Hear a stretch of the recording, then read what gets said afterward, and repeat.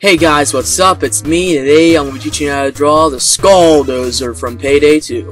So for today's drawing tutorial, all you really need is a simple pencil with an eraser and a handy dandy pencil sharpener. Let's get started, heisters. So, the first thing I want you to do is make a ovalist shape for the body of the bulldozer. Making simple shapes for sketches will give you a better perspective of proportion, especially when you're making human-like figures like this one. So, make a big ovalist shape going upwards and coming down to the bottom of your paper. So an oval cut down half. Now this is where we're actually going to form a little bit of the jacket, but this is a sketch so we don't have to add in too much detail yet. And make the arms, which are basically pretty simple. Just make soft-like shapes in the form of arms. And you want to do that to each side. And this guy is going to be holding the KSP LMG, which is a gun from Payday 2. And basically, whenever you're doing sketches, you want to make sure that you are just basically making simple circles to start out with, and simple shapes for your character. And the same thing goes for guns. For a gun, it's basically really blocky. All you really need to do for the KSP light machine gun is just make a simple silhouette, if you will, of blocky shapes that's in the form of the light machine gun. Or you can make a different gun, like say a different assault rifle, or him just holding a pistol, which would make sense for a big, muscle-bound guy like this, because he is pretty much a arm to the T type of guy. You can also make a circle for his hand, and have a finger protruding outwards to make it look that he is holding the trigger of his machine gun. Now this is where you're going to go ahead and work on the head of the bulldozer, of the Skull Dozer. And basically these two shapes on each side of the Skull Dozer's head are basically the bulletproof padding around his neck. And in the middle of those two shapes right there, you want to make a simple gumdrop-like shape. And this is where we're going to make his faceplate, which has that legendary badass-looking skull on the front. So basically, the Skull Dozer is a special unit in Payday 2, which only spawns on Death Wish, the hardest difficulty of the game, and is basically the Juggernaut. And he deals a lot of damage in the game, and he can take you out real quickly. And he's pretty much one of the powerful enemies well, the most powerful enemy in Payday 2. And you'll probably rage quit a lot from this guy. So, the second portion of the drawing, you're going to want to work on forming and shaping his body, and this means the padding on his body, which is basically his jacket. Now the lower piece, which basically is his crotch area right there, get a few laps in. But anyways, it's going to be kind of like a body armor piece right there, and unlike a lot of other portions of his clothing, it consists of wrinkles. The bottom piece doesn't really consist of wrinkles at all. So anything below the light machine gun that's body armor and that's black doesn't really consider wrinkles, but pretty much everything else except for his head, of course, consists of wrinkles because it is actual clothing that he's wearing. Now, of course, you can see different sections of clothing, like for example, that sweater-like sleeve on top of his glove right there, and you can also see the wrinkles that are actually forming from that sweater-like sleeve. It's all about observing detailing. Observing detailing in a very high detailed photo like this is very important in achieving an accurate and a really cool drawing. Now, if you're wondering how to make wrinkles and folds, it's actually pretty easy. They're just roundish, like longish or shortish lines that are basically coming out from the sides of clothing, or just basically in the center of clothing in just random spots. this is a more realistic-like character when it comes to folds and wrinkles in clothing.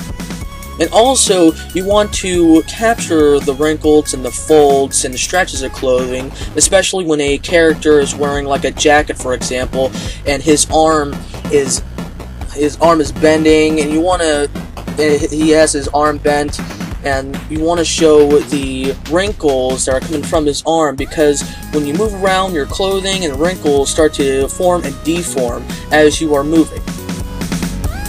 Of course, this is just a styled image, but I would just like to say that, give you a better understanding of what, why wrinkles, are in some places, and form around, elbows and knees, and so on and so forth.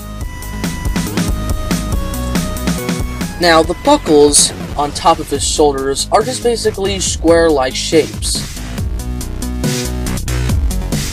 Now, this is where I actually made the KSP light machine gun.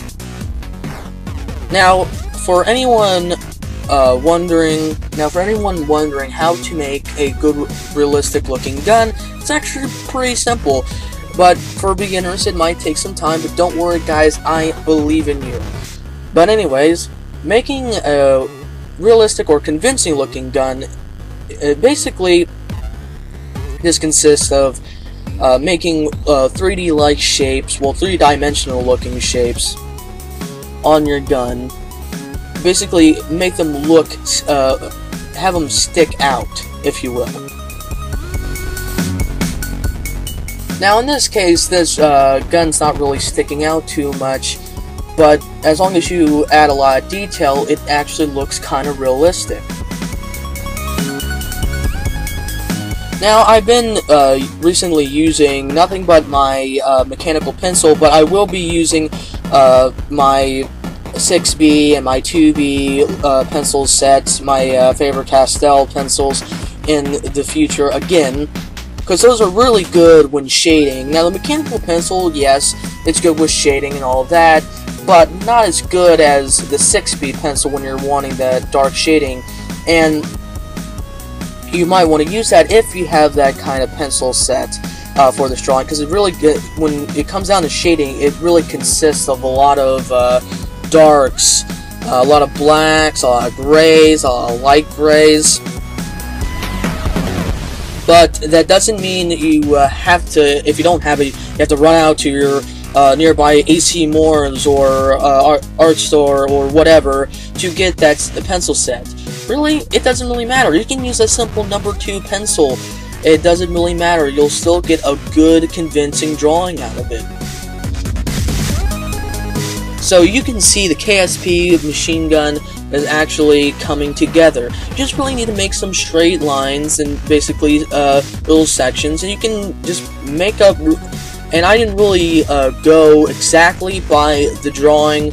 I kind of went by it, just making basic squares and all that for the gun. That's basically shaping the whole body of the machine gun.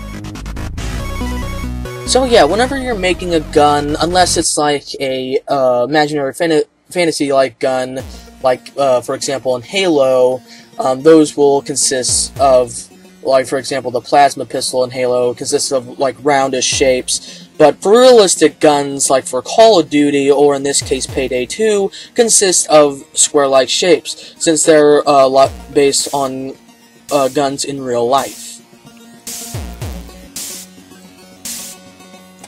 So right here, we're pretty much wrapping up making the machine gun.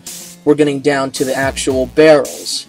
Now there are 3 barrels in total, and I really do like making guns, drawing guns, because you just get to look at the drawing, because when you're drawing actual guns, you get to see all the parts and all the mechanisms and how they all stick together, and it's really cool.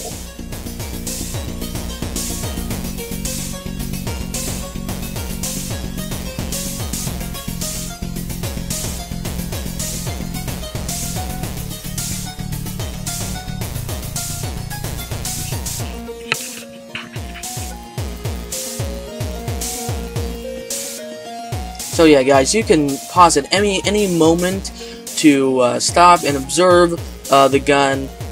And like I said, I didn't really go by exactly everything on the actual photo that I got.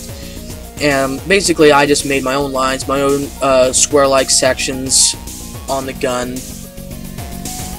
And as you can see, it actually looks pretty convincing. Like he's actually holding a actual KSP light machine gun. And guys, don't worry, if you think your drawing doesn't look convincing, or it doesn't look as detailed enough as you want it to be, hey, don't worry. To be honest with you, I don't care if the drawing looks like a bunch of scribbles. If it was your first time, then you know what, it looks great. Just for beginners, you know, it takes time. It takes time to make really detailed drawings, and you know what? You guys can do it. I believe in you. It really isn't that hard when you get down to it, and if you're passionate enough. Anyone can do it, really. Anyone can draw, and anyone can make awesome, fantastic-looking pieces of artwork. Now, this is where we're going to add more wrinkles to the actual body, to the body armor chest plate on the body, and where we're going to finish off the little belt buckle right there that's connected to the KSP light machine gun, and it's pretty much overlaying the little body armor piece we have there. And also add in any wrinkles that you missed in any clothing.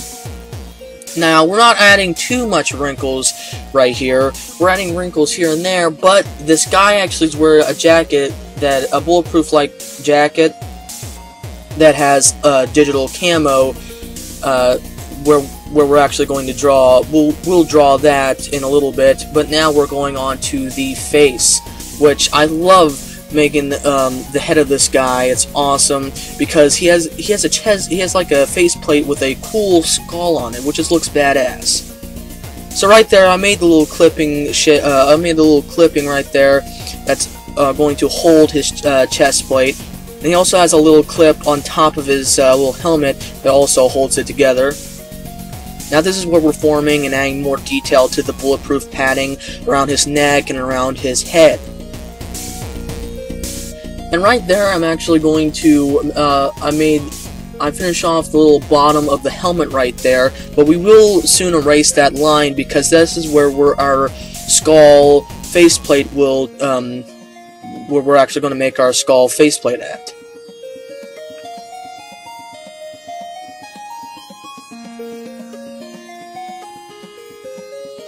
Now guys, if you have trouble with drawing skulls, this skull is actually pretty freaking easy to make, so don't worry. It's like making an emblem, for example. Now this is where we're going to make our faceplate, which is kind of like a hexagon-like shape. And also, go ahead and erase those little lines that we had. And this is the little clip area I was talking about on top of his helmet that's holding the top of his faceplate. Pretty simple, because this is simple shapes, like a lot of portions of his body and his gear consists.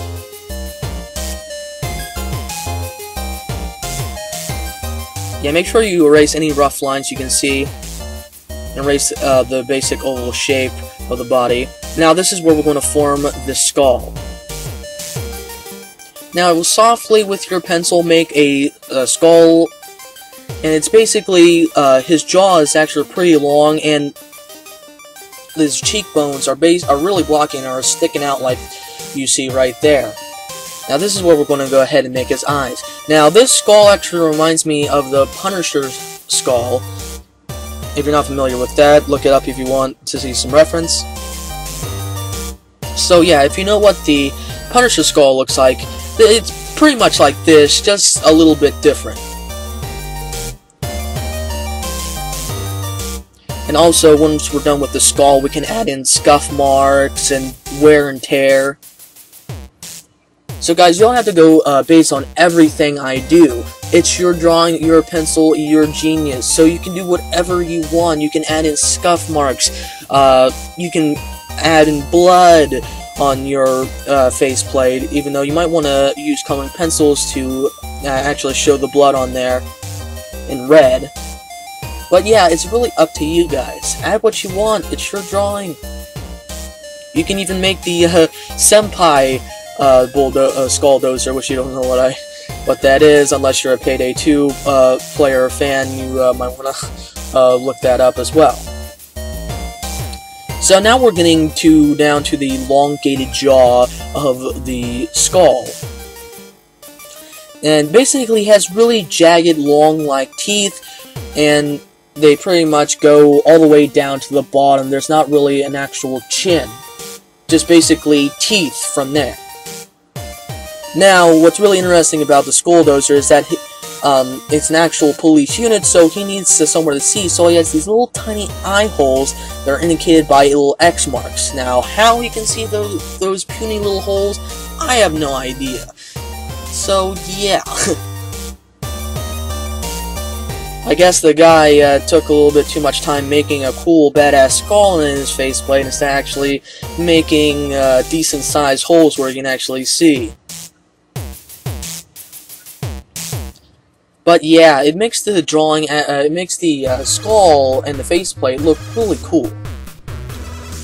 And also, between the little cheeks and the little jawline right there, basically you want to form and darken in some lines right there.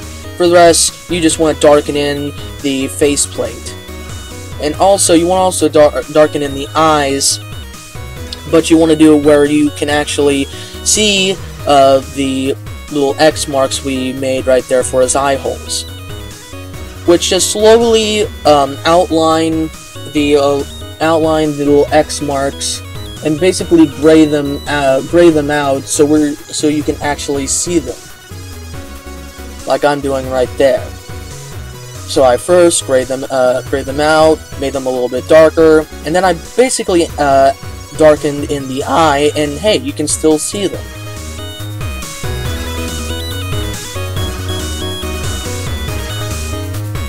So yeah, I added more scuff marks, some scratches.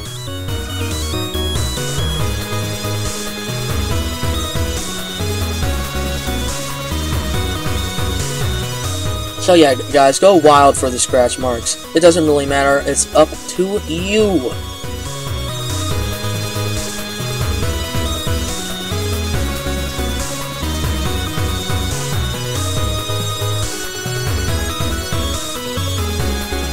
So guys, have you played Payday 2 at all? Now, the Crime Wave Edition actually came out, and I've been playing that game a lot recently with my friends, and it is a really fun game. Now, I was thinking about doing an actual review of it, but I don't know, it came out a long time ago, so it'll probably be pointless to do a review on it. But anyways, I'll talk about that a little bit later. We're making the digital camo of his jacket, which is a great and important detail in this. Now, if you have ever played Payday 2 on either PC or Xbox One or any platform, basically when you play on Death Wish, the Skull Dozer will spawn, and with other enemies as well. And these enemies kind of have this gray and black like scheme to their uniforms, and they have like digital camo to them, kind of like military, digital like decals on their clothing. And I love this type of clothing right here that has the digital camo. I love digital camo in any color, really. So yeah, now trust me, I did not want to actually make every single patch of digital camo that exactly corresponded with the movement of his clothing. Now, wrinkles you want to do that with digital camo, but with something like this, you don't have to copy down exactly from the photo. It's pretty unnecessary. So I basically gathered simple patches of the digital camo, and basically placed that and slapped it on the character's arms, the body, everywhere except for his actual body armor.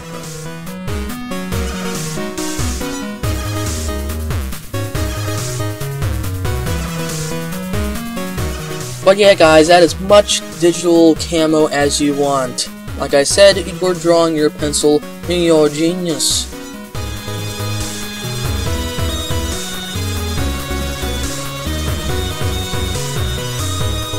And add more wrinkles if you want as well.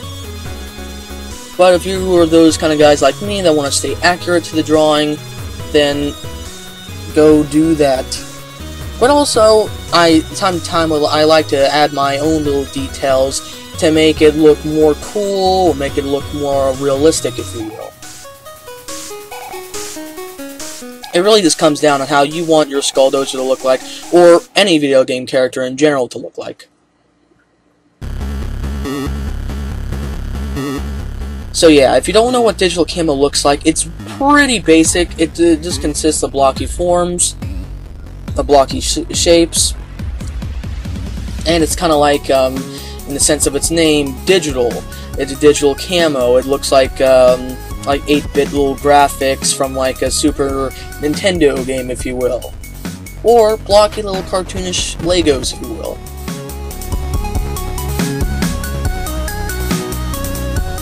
And that basically goes all the way around his body armor as well. Now I'm telling you, this guy is armored to the T with bulletproof padding everywhere. This is why this guy takes a lot of hits before this dude falls to the ground.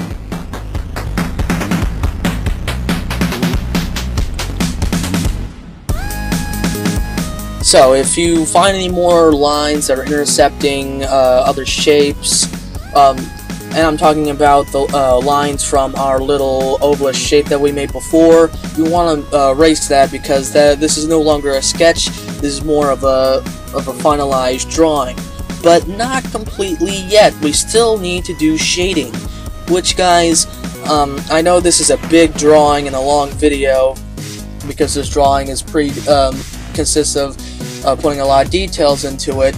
But guys, trust me, once you might feel tired, just give your hand a break, and then pursue on shading. And it's a really tiring process when there's like a big patch of of a section of a character that consists of nothing but black. Like, for example, the body armor piece.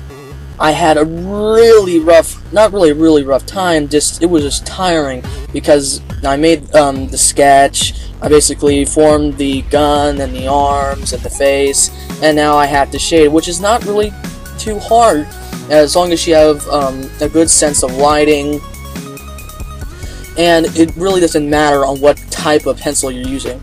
Now, mechanical pencil is not really considered an art pencil in any way, but it doesn't mean you can't use it to make cool portraits or drawings like this. So depending on your light source, it really matters what, it really depends on what you're shading, like the arm or something like that, or like a character's face. Really depends on the light source, where the light is coming from, and shining on your character. Now this is where, when you're coloring your machine gun dark, you want to make sure you're going to out-darken in those lines and any lines you have on your machine gun to make it more, to pop out, because the machine gun is actually in front of a piece of armor that kind of makes it blend in together. So you want to make sure that when people are viewing your drawing, they can actually see the machine gun, and it's not blending in too well with the actual body armor piece. And also, you want to make sure you're making dark lines for the shine of the helmet, and also, basically, you want to color, the basic color of his jacket is just light grayish, and other sections here and there, and some patches of the digital camo are basically dark. So guys, that is the Skull Dozer. So what did you think about this drawing tutorial? Did I go in-depth enough? If I didn't, I'm sorry. But yeah, guys, if you need any, you can pause the video at any time to check out any details that you missed, or you can go on Google and look up the picture yourself and watch my video again, and hopefully get a better understanding of it. So guys, have you played Payday 2 at all? If you have, what do you think about the game? Post that in the comments section below. Yeah, this guy takes a lot of hits, and there's actually two different types of bulldozers, and both of them just have like faceplates like him, but without the skull. And one is green, and he carries like a regular shotgun, and the other one, which is black but doesn't have a skull on his faceplate, is pretty much has a shotgun, but it's like a semi-automatic shotgun, which is more dangerous than the green one. With this guy, he carries a machine gun, which he can take you out in a couple of hits, and it only takes you like a few, like maybe 5 or 10 hits to go down. So yeah, your body armor disintegrates like from nothing. It disintegrates in seconds on Death Wish.